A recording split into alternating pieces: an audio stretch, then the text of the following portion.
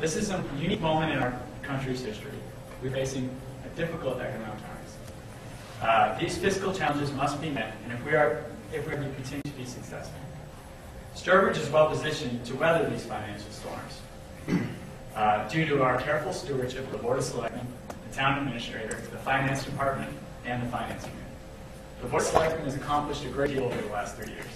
These accomplishments include the creation of a visionary, cost-effective new biomass wastewater treatment plant, the upgrade in our ambulance service to Parallel, the acquisition of the old Sturbridge Village property, the Riverlands, and the Heinz Farm, the creation of a Lakes Advisory Committee that enables us to ensure the quality of our lakes, the preservation of the Yukon Center School and Sturbridge Town Hall, and finally, the realization of the Further School project, moving forward and receiving the necessary funding from the state. I'm proud of the accomplishments of the board. Moving forward, our success hinges on further economic prosperity. We need to support the recent adopted 43D, a valuable tool that targets economic development. We need to maintain support our local businesses and promote new business opportunities. We need to implement a universal tax rate to continue to capitalize on our identity to attract more tourists, encourage residents to shop locally, and support our local economy. Build more fields and recreation facilities. Out of all the candidates, I am best suited to achieve these goals. I have developed a working relationship with Lieutenant Governor Murray's office, Congressman Neal's office, Senator Brewer's, Representative Smola's, Representative Alicia.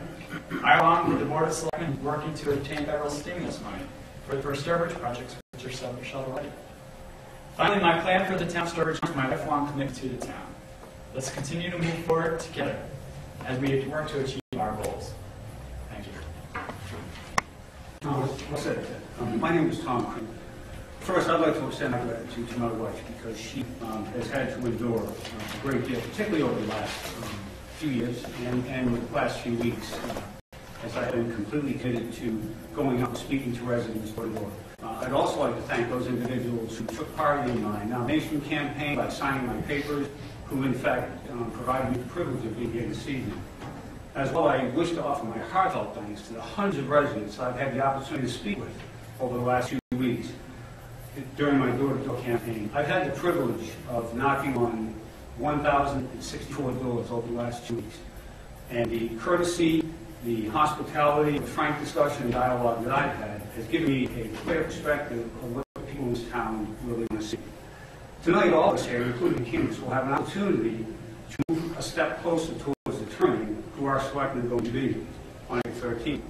For some, part of that determination is going to be based upon ideologies.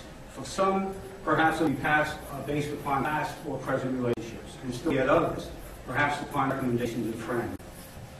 Regardless of what's said here tonight, it is vitally important for each of us as residents to ensure that comments or statements made are carefully scrutinized so that we can ensure that they withstand the test of verification. Quite simply, this town, much like our nation, will be tested over the next 3 years. Unemployment currently stands at 8.1%, and there are predictions of 9-10% by the year's end. Foreclosures have increased 225% since 2006. In 2008, 160,000 retail stores closed. It is predicted that in 2009, another 200,000 retail stores will close. Consumer spending, a benchmark, the economy is witnessing its weakest and its lowest increase in over 47 years. This year, we face a $200,000 shortfall in our landfill cat fund. We also face a $170,000 shortage in our road management fund, and that happens to be our single most utilized infrastructure in this town. Our taxes are increasing, home values are plummeting, services are being reduced or not keeping pace with the level of taxes. Decisions made over the next 3 years will profoundly impact our community for the next 20 years.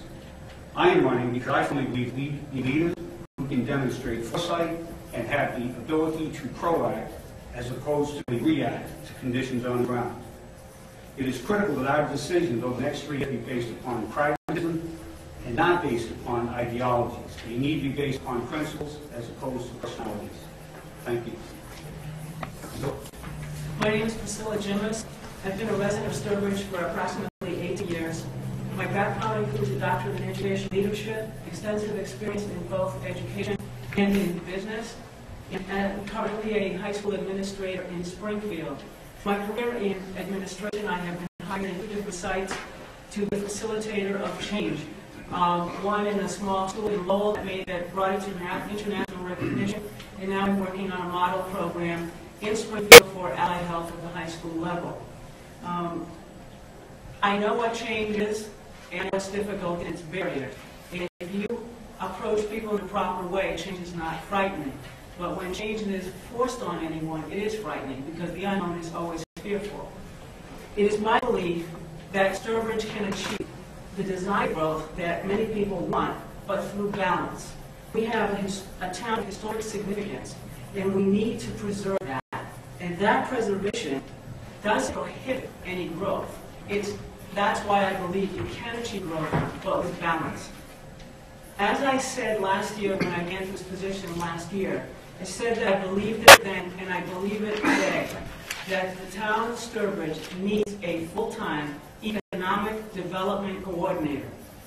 This person's function is to attract businesses to community. We have a lot of empty storefronts. I want to see those storefronts filled. I don't want to see strip malls on every corner of town that are going to end up being empty 3 weeks down the road. That's what I mean by balance. That's what I mean by structure. We have a lot of empty spaces. Can we put them to use? An economic development coordinator's position, this is their specialty, this is their expertise. Let the experts to job. Let someone can help us and guide us. And many people say, you know what, this isn't the time because money is tight. This is the time. This is the time that you do this. You don't not go to a doctor because money is tight. You go because you're not feeling well. In an ailing economy, this one need to give it a shot in the arm. And I do believe that this person, whoever that person would be along the way, is one who can help us achieve this goal, help us expand our economic structure so that we can expand our tax base. We are fortunate in Sturbridge that we're in a more financially secure spot than many communities are in Massachusetts. And that is because the community has been conservative in its measures throughout these years.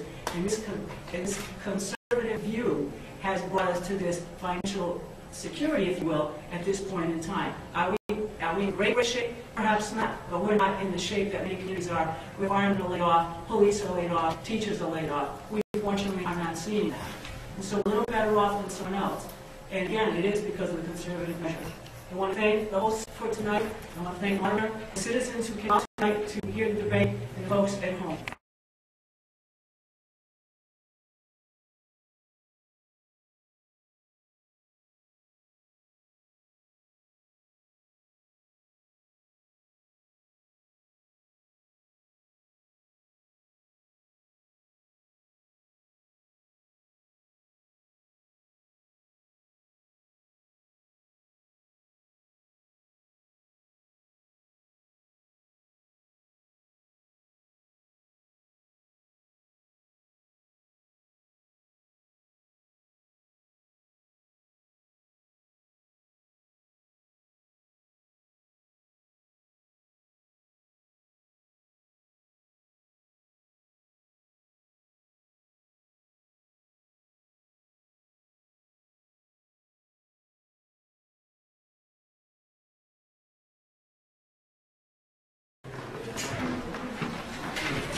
Well, good evening, and welcome to tonight's debate between the four candidates for selectmen of Sturbridge. My name is Keith Curley, Executive Vice President of Turley Publications, publisher of the Town Common newspaper,